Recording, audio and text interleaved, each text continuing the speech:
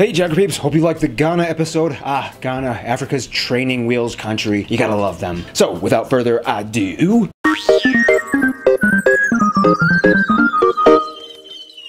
So, a little side note, I'm actually going to make Flag Friday also a Fan Friday, in which I open up the packages that you guys sent to our public mailbox. So stay tuned, because at the end of this video, I'm going to open up these packages. In the meantime, let's jump into the flag. The flag of Ghana is a horizontal tricolor of red, yellow, and green with a black 5-pointed star in the middle. Ghana was the first country to be inspired by the Ethiopian Pan-Africanist colors and started the trend that many other African countries would soon follow. Little side note, a lot of African countries kind of look up to Ethiopia. Ethiopia is kind of like the wise old man of Africa.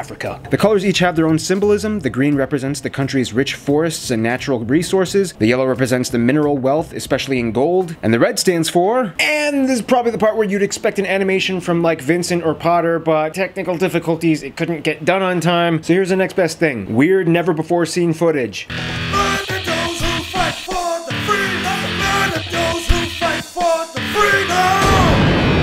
Finally, the black star in the middle symbolizes the African emancipation and the African people. Fun side note, the Independence Arch mentioned in the Ghana episode is actually part of a bigger section called Black Star Square, which has a sports stadium and a memorial park that looks pretty cool. Now, in terms of their coat of arms, like mentioned in the episode, there are 2 golden eagles wearing Black Star of Africa medallions, flanking the sides of a shield divided into 4 quadrants. The top left is showing a sword and a staff used by chiefs and linguists in ceremonies symbolizing the traditional authority. The second top right quadrant shows the Osu Castle, the presidential palace located off the coast. The bottom left quadrant shows a cocoa tree embodying the agricultural richness of Ghana, especially in cocoa. And finally, the bottom right depicts a gold mine symbolizing the wealth in minerals, especially in gold. In the center of the shield, on a green St. George's cross with gold fimbriations, is a lion representing the continuous cooperation between Ghana and the rest of the Commonwealth nations. On top lies the crest of a black star of Africa in a gold outline on top of a torso with the national colors, all of which is on top of a grassy field and scroll reading freedom and justice. Whew! Looking good, Ghana. Gotta love those golden eagles. And gold, everything. Gold is kind of your thing. So now that that's finished, let's open up these packages. So I actually got 2 packages from Australia. One was from James from Perth, and this one is from Sharni from Adelaide. I'm gonna open James's first, all right? Oh my gosh, what do we got? Of course, Tim Tam. I've seen these. Oh, Vegemite. Now, I've had Marmite. I've never had Vegemite. Actually, you know what? I'll try a little bit right now. Look at that. There's a little bubble. I actually like the salty taste.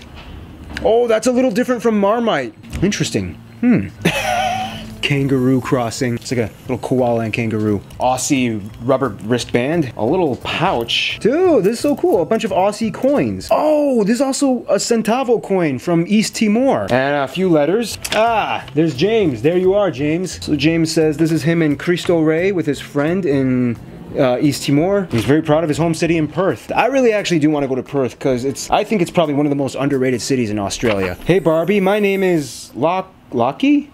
I thought your name was James. Oh, James is your middle name. Oh my gosh, this whole time I thought your name was James. Sorry, Lockie, your name, or Lachlan. He's been subscribed since Bosnia and Herzegovina. Lachlan James, thank you so much for this package. Really appreciate it. I would love to go to Perth one day. Oh, I forgot I gotta try one of these. Tim Tams. So just a heads up, guys, Handsome Luke is actually my personal trainer. You guys remember Handsome Luke, right? And he actually put me on like a low salt, low sugar diet, so I can't really eat too many of these snacks you guys send me. I'll take like 1 bite of each, but I'll give the rest to like Brandon or Ken or something like that. Oh, that is decadent. Okay, now the big guy. This box from Sharni. Whoa! Look at that. Aussie salute. There is so much stuff in this box. Cup holder. Sydney Opera House book. In every picture, there's a Sharni's in every single one of those pictures. What do we have? What is this? Like, what is this? What is this?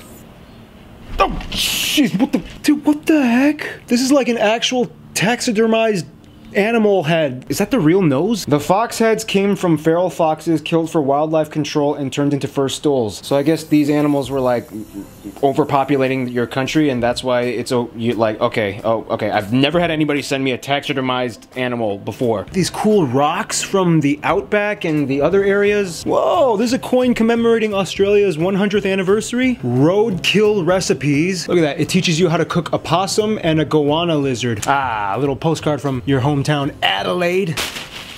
Oh.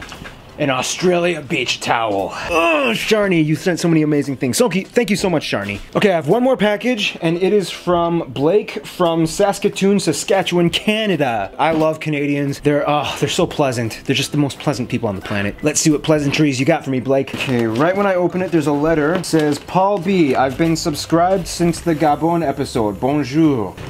Snacks, snacks, snacks. Old Dutch dill pickle chips. Nah, you know my diet. I can't have too many salty things, but I gotta try one of these, okay? You could taste the dill. I love dill. I'm gonna give the rest of these candies to Brandon and Ken. Is that cool? Can I do that, Blake? Is that cool? Can I give these to Brandon and Ken? So a lot of you guys also sent letters and postcards, and here's some of them. Nana from Malaysia sends this proboscis monkey card. Molly from Nebraska writes a letter in which she says, thanks to your videos, I fell in love with Estonia, and next year I'm moving to Tartu to finish my degree. If it weren't for you, I wouldn't have discovered this beautiful country. Well, Molly, I'm glad you fell in love with Estonia, and I'm glad that Geography Now could help along the way. Enjoy your time in Tartu. Shanna from Quebec, Canada, she sends this map of Europe that she drew. Maya from Minnesota sends me this postcard from Minnesota. Fun side note, Maya, I was born in Minnesota. Finally, I got something from Bulgaria. This is so cool. Look at that. I love your channel. I started watching after you uploaded the Bulgaria video. Makes sense. The little red and white charms I'm sending you are called Martinici. We wear those on a holiday called Baba Marta. I think was that in my video? Was that in the Bulgaria video? I think it was. This tradition exists to celebrate the beginning of spring. Best wishes, Milaha. These little charms, look at that. They're so cool. You know, little snazzy thing. I got my Australia and I got my Bulgaria. Australia, Bulgaria. So in conclusion, guys, thank you for sending all these cool things. I'm probably gonna share a lot of the snacks with the other people on the Geography Now team, like Ken and Brandon. I really appreciate all this. You guys are amazing. And stay tuned for the next Flag Friday. Stay cool, stay tuned.